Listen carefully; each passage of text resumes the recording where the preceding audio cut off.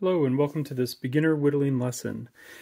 In this lesson we are going to whittle one of these cute little flowers from a piece of 1 by 1 by 2 inch basswood. And I'm calling this a beginner whittling lesson instead of a complete beginner whittling lesson because this one's just a little bit more challenging than some of the other ones I've been putting out recently. Still definitely beginner friendly, and you'll be able to pick it up if you've been working on some projects. But if it's your very first project, I might suggest you start with one of my other projects, like my goldfish or back at the beginning. So this is going to be very similar to the goldfish video. But yeah, so let's get started with our piece of wood and our pattern. So I've marked the pattern on the front here. And the way this is going to work is that this will be the front, and I'm going to show you how to draw the pattern onto the back. So the first thing I'm going to do is add a center line on each face. And I'm just doing that by estimating center, which isn't too hard on this piece of wood, but it's right down the middle of that. And then the next thing I'm going to do is estimate about 1/3 of the way up from the bottom of the block, and I'm going to carry that horizontal line all the way along. So we've got about 1/3 of the carving will be the leaves on the bottom, and about 2/3 of the carving will be the flower on the top. Okay. All right, and then next, I'm going to connect these two corners from bottom left to top right on both the shorter rectangle and the larger one here. And then to be clear, this is the area that we are going to carve out. And I'm going to do the same thing over here and mark that area that we are going to remove. Okay. So I'm going to use my 1 3/4 inch deep holler knife today. I would recommend, if you have one, a roughing knife for this. Again, even though it's a small carving, it will go quicker and be easy to make nice, clean, big cuts if you have a roughing knife, but you can use a smaller knife if you need to. You'll just need to take a few more cuts in order to do it. And similar to the goldfish project, what we're going to do is start by taking this front corner and the back corner completely off so that we're left with just that width. And I'm going to do that by just doing a series of big push cuts into here. And what I do is go one way, and I keep going until I get all the way down, even with these center lines on either side, to get to a smooth, flat surface. And then I flip it around, and I do the same thing going the other direction until I've completely flattened that side. Okay. So there you go. We've got one flat side there, and I'm going to do it on the other side. And again, you could start with a piece of 3/4 inch board and kind of rough a shape out on your saw or something like that. But I feel like this is fun and satisfying to get this nice effect from just a square block of wood and getting an interesting shape out of it. And it gives us that interesting shape on the corners. And I got a lot of breakage there. That's okay. What I do when I get breakage is I turn around and I go the other direction to try to flatten that out. And that'll happen sometimes. So I've got a little breakage down here. I'm not too worried about it because I know that I'm going to actually carve off down here, and we'll see that in a minute. But that's real. That happens sometimes. It's not a reason to have to stop. We can keep going here. All right, so I've got my front and back taken off, so I've got a flat piece of wood here. And the next thing I'm going to do is take these big triangles out of the corners that I've shaved in. And I'm going to do that just by a simple stop cut in, push cut up to that, and start small and just work your way down until we take that whole triangle out. You take as many steps as you need to do this. If you're not getting as big of cuts out as what I'm getting here, that's fine.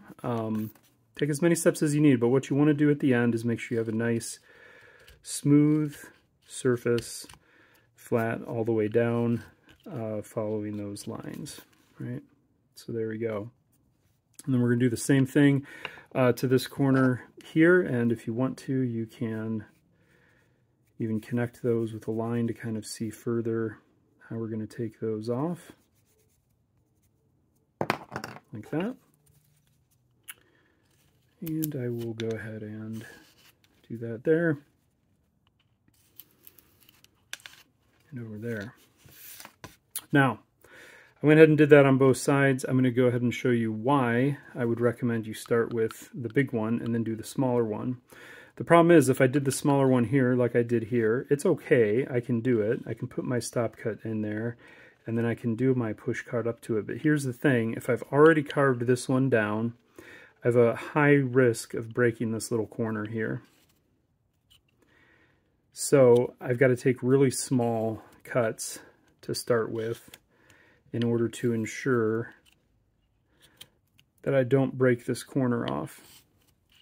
So as you see, it can be done, but my recommendation would be that you start with this bigger one like we did on the other side, so that you're carving into a more sturdy surface down there, and then do this one up there. But it's helpful to see both ways. You can do it the other way. It's just a little bit, got to be a little bit more careful. Okay. All right, so that's great. We've got a good outline of what that shape is going to look like. And our next step is going to be to start shaping the leaves on the bottom. So I'm going to do a little bit more drawing here so you can see what I'm doing. I'm going to put a little notch here right in the middle of the bottom, and I'm going to connect that to this corner right here. So just like that. And same thing over to the other side like that. Okay, let's go ahead and do it on the other side.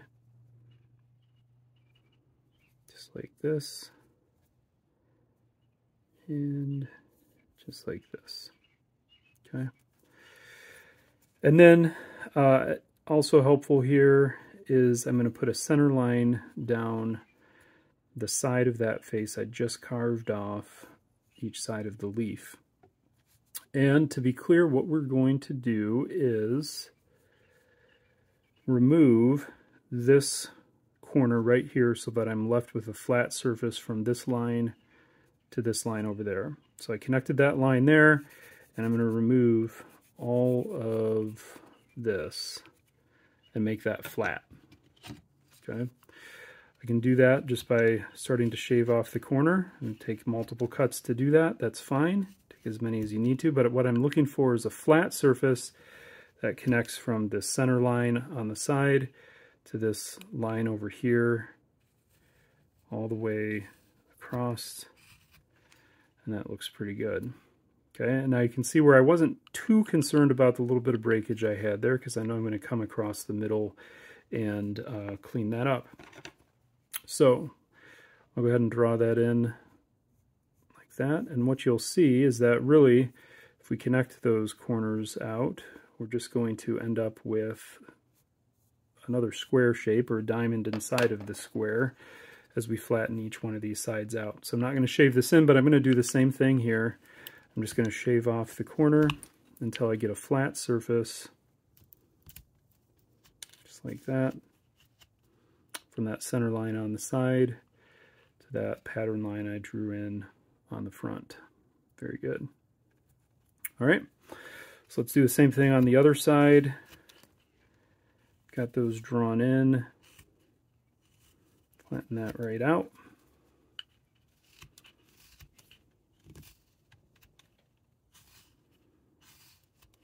Okay. So I've got, again, a square or a diamond shape on the bottom that's left there, and I've got these nice lines that come in, starting to make these surfaces on the sides of the leaf on the bottom. So let's continue with that leaf, and what I'm going to do is mark a spot about a third of the way down. If I went horizontally connecting the top of the leaf, about a third of the way down from there towards the bottom, and I'm going to draw a little line out to that same corner here. And what I'm doing is I'm marking this little, this little notched area where it comes down. Do the same thing on the other side, about a third of the way down from the top there. You can just estimate that and draw a little line there. Okay, because what I'm going to do next is I'm going to make a similar cut to what we just did on the leaves down here. I'm going to do that to the flower petal. So these cuts on the side here is what I'm looking to do next. It's going to be very similar to what we just did. So I can also draw a pattern line from the center of this up to the corner there. And from here up to there, so you can see it well. I can similarly draw a center line down the side, and let's go ahead and do that on this side too. I don't always draw all of these lines on, but I think it'll be helpful for you to see exactly where these cuts are going. So I'm going to do a similar kind of thing where I'm going to flatten this whole surface down to here, but it's going to be a little different because I'm not just going off to an end, I'm going into the leaf part here. So I'm going to do that in a couple steps. The first step is I'm going to make a stop cut right along here, and I'm going to put my tip basically at that corner junction, and then rock my knife in vertically right along that line, okay? And then I'm going to start just a little ways back and do a cut up to that stop cut and just pop that out. And that's going to just start to help me define where that cut is going to go in. Now when I do that, I get this little piece that's sticking out there. So then I'm just going to do a quick little cut like that to get rid of that, and that's fine. Okay, I want to do that all the way around before I do my bigger cuts. So I'm going to do the same thing here. Notice it's a little bit trickier because I'm right-handed on this side. I've got to turn it around in order to reach this. But I still want to make a stop cut along here with the tip going up to the middle. Okay. And this is what makes this one a little bit trickier than some of my previous videos, is you're going to have to make a little bit of awkward cuts here. So in this case, I'm going to have to carve down towards myself a little bit, and I'm being very careful as I'm doing this. Yes, I'm carving toward my hand. I'm holding my knife with my thumb here, giving some counterbalance. I'm using my thumb on my right hand also to give counterbalance. So as I'm pulling in, I have control over this. It's not going to pop out and stab into my hand. But that'll take a little bit of practice and a little bit of getting comfortable with. And so I would suggest you start with small cuts and take it easy as you get comfortable with that. Okay. And I might have gotten a little bit of a remainder piece there that I can pop out as well. Okay. Let's go ahead and do the same thing on the other side, just a little bit more quickly. I'm going to pop those out, establishing the top of the leaf and the bottom of the petal. And that'll make the second part of carving these petal sides a little bit easier. Okay. All right, so my next step is going to be just like this cut I made up here, except for I'm going to do it down here, and it's going to be a stop cut into the top of the, the top of the leaf. So I'm going to similarly just carve that down, and you realize that's at a little bit of a funny angle. So I'm just going to extend my stop cut there and there until that piece comes out. And I'm going to keep doing that, flattening down, extend my stop cut. If I have to do it back here as well, I'm doing that on both sides until I get that completely flat surface. from the center line on the side over to that pattern line I drew in the middle. Okay, don't be tempted to pry those out. You want to make sure you cut those out with your knife, that you're not prying or pulling. Make sure you make clean cuts with your knife as you do that. Good. So similarly, when I flip this around, because I'm right-handed, this is going to be a little bit more awkward for me to do here. I can start it kind of in my normal push cut mode here, but you can see if I'm trying to do this stop cut up here, I'm really in danger on my right hand of gashing across here in a way that I don't really want to do. I can't really work my knife up in there. So I can kind of start it that way, but to get this clean, I'm really going to have to turn it around, do more of a paring cut towards myself. And again, you're being very careful here to control your cut. Take multiple cuts if you need to. Make sure you're wearing a glove, and make sure you have control. Never push hard. If you feel like you're pushing too hard and you don't have control, just back off it. Try it again with a smaller cut. I'm going to repeat that a few times until I get it flat, connecting those lines. And then what I might do is just flip it around, because it is easier for me to do a push cut here. I've got it mostly flat down there, so then I can come across from up here at an angle that's a little more comfortable to me and finish that off. So I've got a nice flat surface there, just like I did on the ones down below. Very good. All right, same thing on the other side, but I'm just going to do it a little bit faster because we've already kind of talked through it. Flatten those out the same way. And what I'm really trying to do is make sure at the end I really go along and make that a nice, flat, smooth surface. Okay. Same thing on our last side here.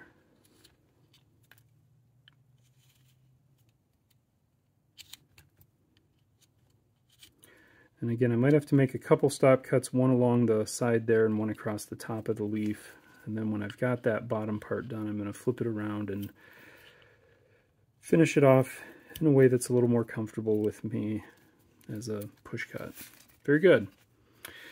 All right, so we got those side lines in, coming in.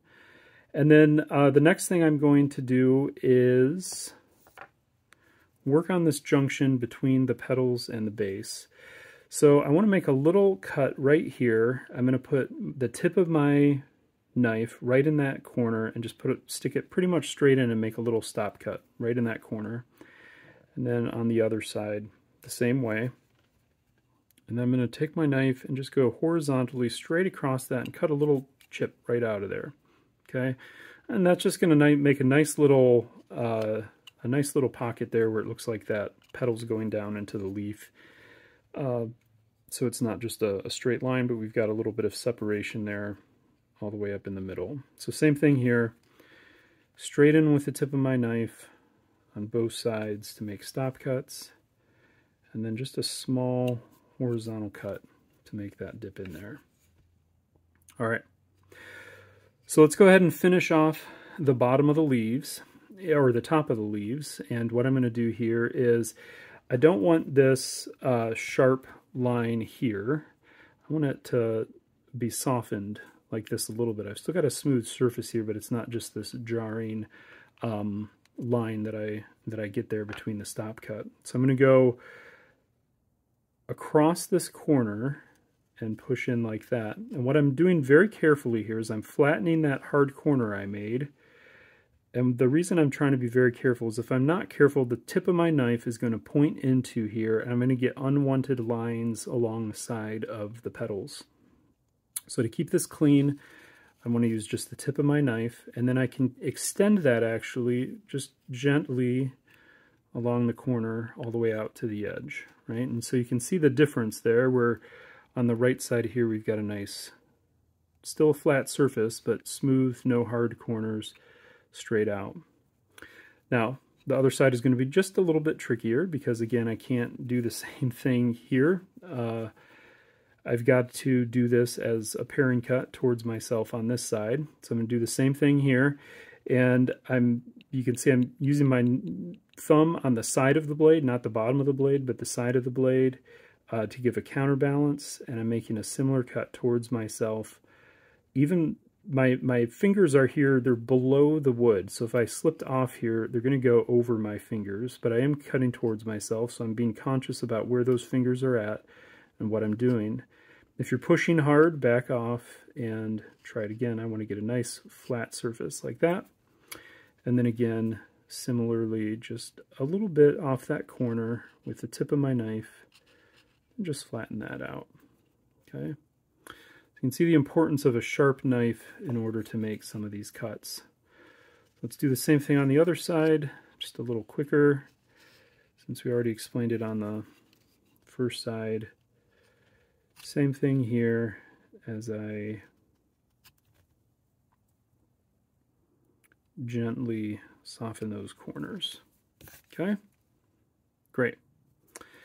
I just see a little bit of a piece there that I want to get out, and I always like to clean as I go. If I see something, I like to get it out of there right as I go to make sure I'm leaving it clean as I go along. You can always come back at the end and clean it out too, but I like to do it as I go.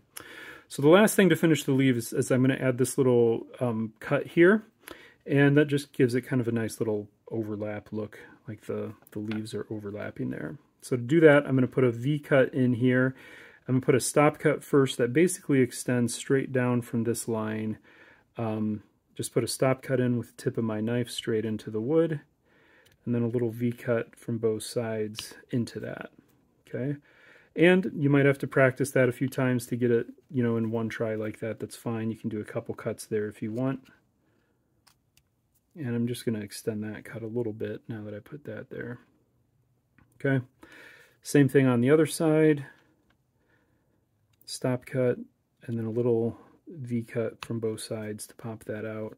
And make that a little bit bigger here, just like that. Good. So our leaves are pretty much done on the bottom, and now let's move to finishing off the petals on the top. So the next thing I'm going to do there is what I want to do is I want to taper the top. You can see this is tapered towards the top instead of going just straight up. I want it to angle towards the top here. So to do that, I want to put for reference, a straight line crossways down the middle here. And I'll put a little horizontal line. I don't usually draw this, but just for reference, I'd say it's about 3/8 of an inch down, and I'll do that on both sides too. And what I want to do is I want to taper from that horizontal line up to that top in the middle.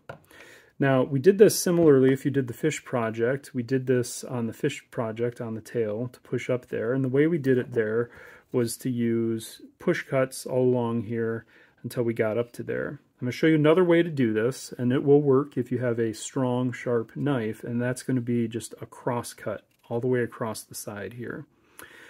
You can still do it with the push cuts if you want to, but I'm going to show you a quick and easy way to do this if you have a strong, large knife that can handle it.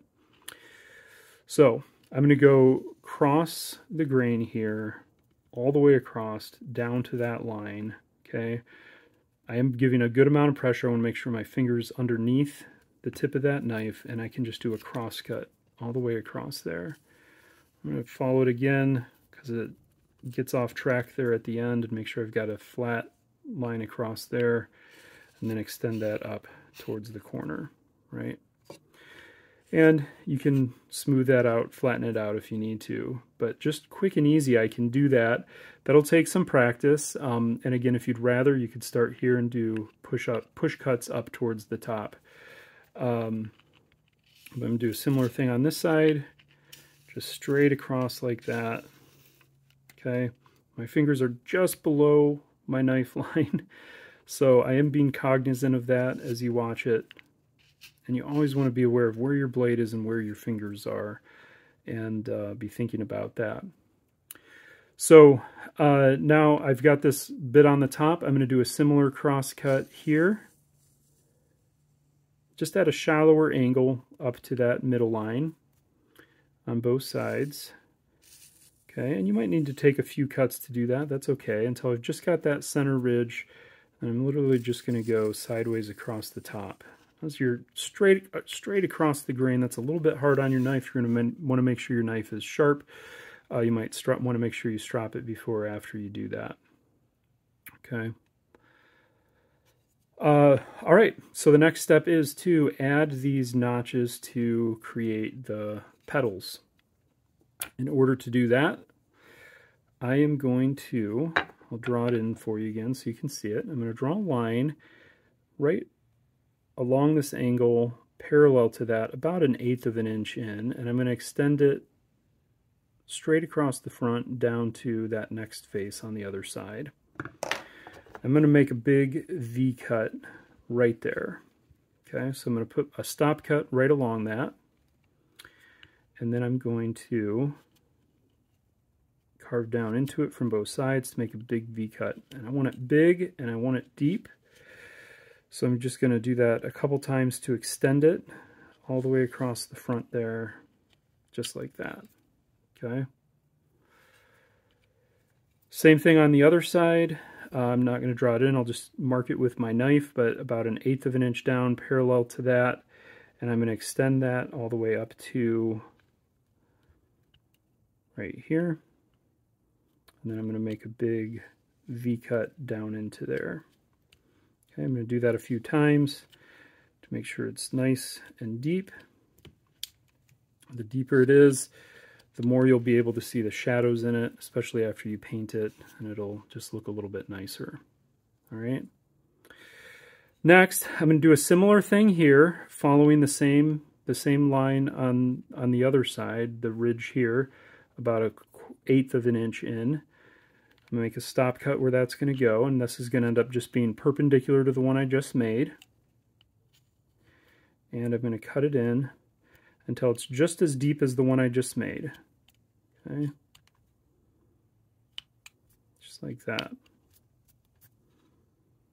And then I'll go ahead while I'm on this side, I'm going to do one more that's parallel to this one I just did, perpendicular to the first one, about halfway between here and the top. So right about here, I'm just going to mark it with my knife with a stop cut and do another V cut in here. Now this is getting a little bit tricky because you're really actually, if you look at this, you're going pretty much straight into the end grain and straight across. So you might have a little bit of resistance there, and I'm just kind of alternating to get comfortable with it until I get it. There we go. Okay, nice clean cuts. You can take a few cuts to get there if you need to. Let's go ahead and do those on the other side. So again, about 1/8 of an inch in from this ridge. Do another V cut down to my first one. Same thing here, halfway between that one and the top. Nice deep V cut. I'm taking a few cuts to get there. There we go. All right. Now, the last thing we want to do on this is we've got a very flat line on the top on that one on the left. You can see on the right, I've got these little notches going in between the petals. That just makes it a little bit more interesting. So what I'm going to do if I look at this is these line up, especially the top and bottom ones, conveniently pretty close to each other. So I'm going to do 3 V cuts across the top in order to connect those. So this one I'm going to put in right here, a stop cut, and I'm going straight into the end grain with that. And then I'm carving in the wrong direction against the grain to get down to it. So you're going to make sure your knife is sharp and that you're making controlled, careful cuts. And you can pop that out. Your knife can cut against the grain, but make sure it's sharp. When you do that, you might want to strop it before or after to make sure it stays sharp. Same thing on this side. Put that straight stop cut in. I'm cutting in really along that same angle that I've already created with those other cuts. Turn it around and do the same thing. That gives me those nice notches you can see across the top. Now in the middle, these don't line up straight into each other the way they did on the top and the bottom. So what I'm going to do is I'm going to put a stop cut right in the middle of this between the two, and then my V cut is going to go down naturally along those lines created from that one on that side. Turn it around here and that one on that side. So I get that nice cut across. There you go. Looks cool, doesn't it? All right, so I've got that nice ridges across the top. And then I'm going to do one last step. which is that as a final step here, I am going to flare the sides in so that we get a little bit of a curve down the side. I like these straight, smooth lines, but with just a little bit of a curve, we can add a little bit more character to this. So in order to do that, I am going to do a push cut, but I'm going to roll it. So this is really a rolling cut. I'm going to start right below the top of the leaf, and my goal is to go in and roll down just like that. Okay, and you can see that nice flare. So look at the difference between the left side there and the right side. Just a little bit more interesting. And my goal is to not make this base any smaller than it already is. So I'm trying to go in and roll and get out before I get to that corner. So let's do it on the other side. In, roll, and that. I've got to use the tip of my knife for this. In order to be able to roll it, I've got to be using the thinner part of the blade so that it's got room to roll. If I try to do this back here, I'm not going to be able to do that because the width of the blade is just going to prevent me from that. So I'm going to do the same thing on the sides of the petals. In and roll, like that. I'll do that one just a little bit more. Let's do that on the other side, just below the top, using the tip of your knife. Push in and roll. And then I'm really trying to get it so I'm almost out naturally by the bottom. But I got to do a little stop cut there at the end to get out. And you can see how that adds just that nice flare of the petals and the leaves on the top. And that's it. That's our finished product. So painting these is pretty straightforward. What I did on these is I just painted with watered down acrylic paints, green on the bottom and whatever color you want on the top. And then I finished them off with a coat of Howard's Feed and Wax. So that's it. I hope you enjoyed the video. Happy whittling.